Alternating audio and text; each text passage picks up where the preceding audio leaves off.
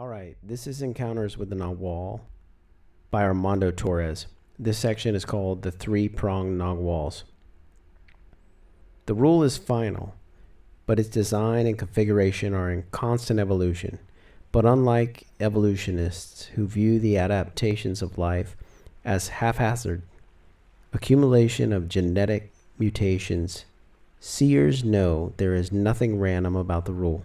They see how a command of the eagle, in the form of a wave of energy, shakes the lineages of power from time to time, producing new stages in sorcery.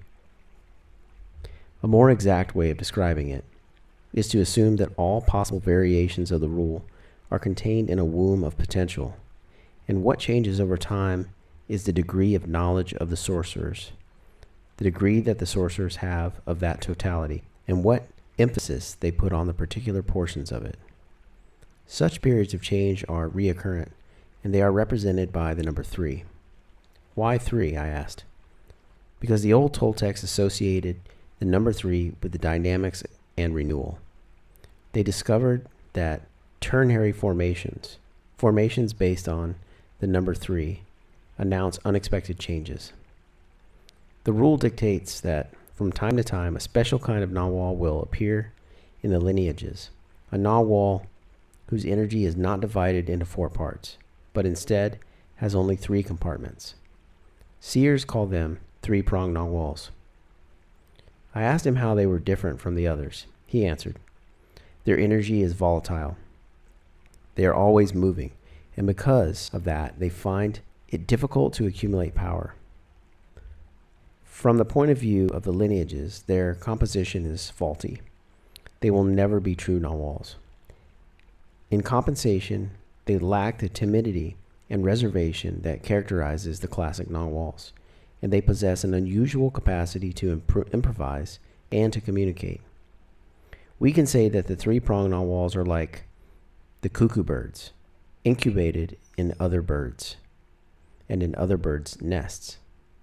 They are opportunists, but they are necessary. Unlike the Naguals of 4 points, whose freedom it is to pass unnoticed, those of 3 points are public personalities. They disclose secrets and cause fragmentation of the teachings, but without them, the lineages of power would have been extinguished a long time ago. Among the new seers, the rule is that the Nagual leaves a new party as a descendant. Some, due to their enormous energy surpluses, are able to help organize a second or third generation of seers. For example, the Nagual Elias Ulyo lived long enough to create his successor's party and to have an influence on the following one. But this does not mean a fork in the lineage. All those groups were part of the same transmission line. On the other hand, the three-pronged Nagual is authorized to transmit his knowledge radially, which does lead to a diversification of the lineages. His luminous cocoon has a disintegrating effect on the group, which breaks the lineage structure of transmission and foments a desire for change and action in warriors, and an active disposition to be involved with their own fellow man. Was that what happened to you? I asked. That's what happened. Due to my luminous disposition, I don't have any qualms about leaving kernels of knowledge behind wherever I go. I know that I need an enormous quantity of energy to fulfill my task, and that I can only obtain it from the masses. For that reason, I'm willing to broadcast the knowledge far and wide, and transform and redefine its paradigms.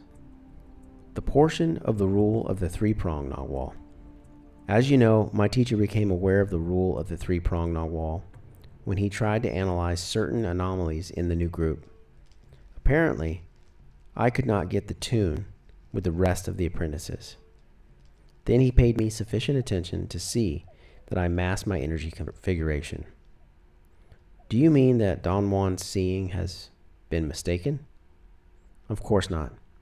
What was mistaken was his looking. To see is the final form of perception. There are no appearances, so it is not possible to be deceived. However, due to the pressure he had exerted on me for years, my energy struggled to mold itself to his. That is common among apprentices. Since he was divided into 4 compartments, I also began to manifest a similar energetic weight in my actions.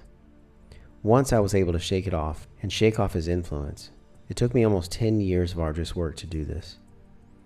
We discovered something astonishing. My luminosity had only 3 compartments. It didn't correspond to an ordinary modern person who only has 2, nor did it correspond to a Nagual. This discovery caused great commotion in the group of seers, since they all saw it as a portent of profound change for the lineage. Then Don Juan went back to the tradition of his predecessors. He dusted off a forgotten aspect of the rule.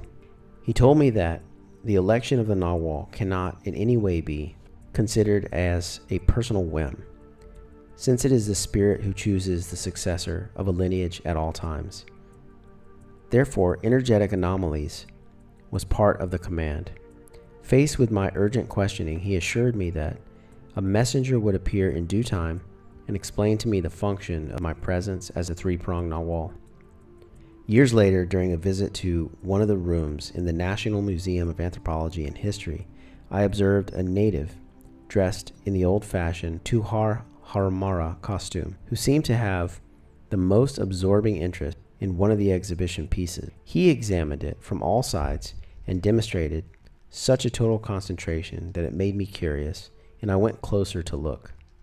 When he saw me, the man spoke to me and began to explain the meaning of a group of excellent, painstaking drawings sculpted into the stone. Then, while I meditated on what he had told me, I remembered Don Juan's promise and realized that this man had been an envoy from the spirit who had passed on to me the portion of the rule concerning the 3-pronged Nagual. And what does that portion say? It affirms that just as the party has an energy matrix of the number 17, 2 Naguals, 4 female dreamers, 4 female stalkers, 4 male warriors, and 3 scouts, a lineage which is formed by a succession of parties also has a structure of power of the number 52. The Eagle's command is that every 52 generations of 4-pointed Naguals there will appear a 3-pronged Nagual who serves as a cathartic action for the propagation of the new 4-point lineages. The rule also says that the 3-pronged Naguals are destructive to the established order because their nature is neither creative nor nurturing, and they have a tendency to enslave all those who surround them. It adds that to achieve freedom, these Naguals should do it alone, because their energy is not tuned to guide groups of warriors. Like everything in the world of energy, the block of 52 generations is divided into 2 parts. The first 26 concerning themselves with expansion and the creation of new lines. The rest oriented towards conservation and isolation. This pattern of behavior has been repeating itself millennia after millennium, so sorcerers know that it is part of the rule. As a result of the activities of the 3-pronged Nagual, the knowledge becomes widely known, and new cells of 4-point Naguals are formed. From that starting point, lineages recapture the tradition of transmitting the teachings in a lineal form. How often do 3-part Naguals appear? I asked.